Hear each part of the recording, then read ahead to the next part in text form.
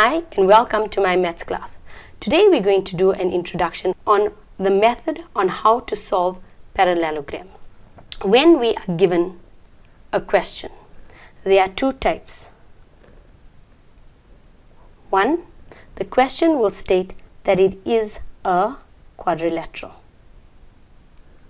The second type of question will say that it is a parallelogram. Now, what happens when they have these two different types of questions? If they ask you, prove that it is a parallelogram. So they're saying, I'm giving you a quadrilateral. You must prove that it is a parallelogram. Now, in order for you to prove that a quadrilateral is a parallelogram, you have to do a few things. Now, remember, the rules I'm giving you means you have to prove only one of the rules. You don't need to prove all of the rules.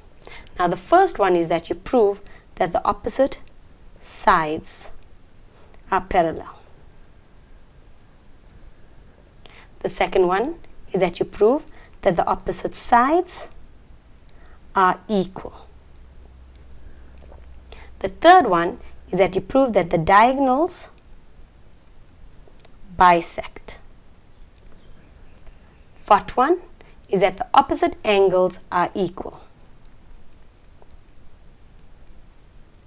And the fifth one is that one side is parallel and equal. Now, if I give you a quadrilateral and you can prove that any of this is equal, then that would be a parallelogram. However, sometimes they would give you a parallelogram and they would ask you to prove that any one of these five are true. Now, when they ask you to do that, you can use the information they give you, but you may not use what they want. Now, that sounds a bit silly. Like, if I give you an example, if I give you a drawing, I would give you that maybe the lines are parallel, and now you need to prove to me that, listen, I want you to prove to me that the angles are also equal. So I didn't give you all the information of the parallelogram. So what they're saying is, when they limited you and they tell you, listen, you have to prove the rest, then you can't just throw it in. You have to go by step and start using things like congruency. That's why you learned it in grade 9. You have to use things like your parallel lines, but you have to prove that the remainder of the properties is true. So you can't just use those properties. Okay, now let us discuss the parallelogram. Okay, if you look at the parallelogram and I tell you that, listen, this is a parallelogram.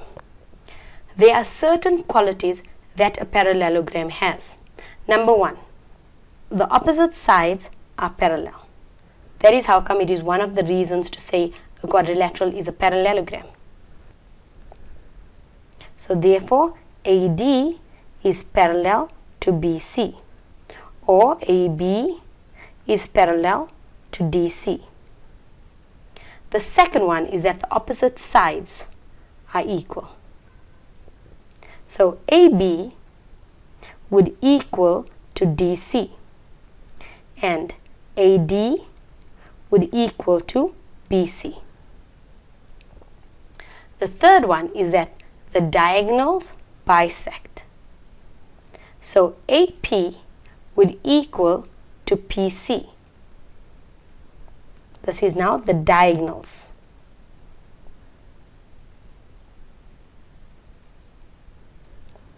So AP is equal to PC and DP is equal to PB. Remember, we have the sides that are equal and now we have the diagonals that are equal. Then we have that the opposite angles are equal. That means that the entire of A is equal to C. A is equal to C. And the entire of B is equal to D. If you know the properties of a parallelogram, you will be fine. Remember, these are the properties of a parallelogram. In order to prove that a quadrilateral is a parallelogram, you must prove one of the above.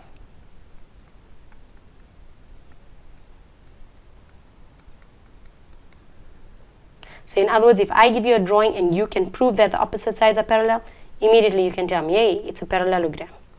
If I give you a quadrilateral and I tell you, listen, the opposite angles are equal, immediately you can say, hey, it's a parallelogram.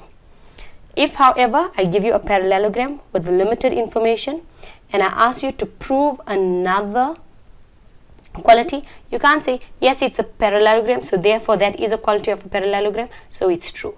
You have to go and use your congruency or your parallel line to prove that that quality is true. Thank you for watching.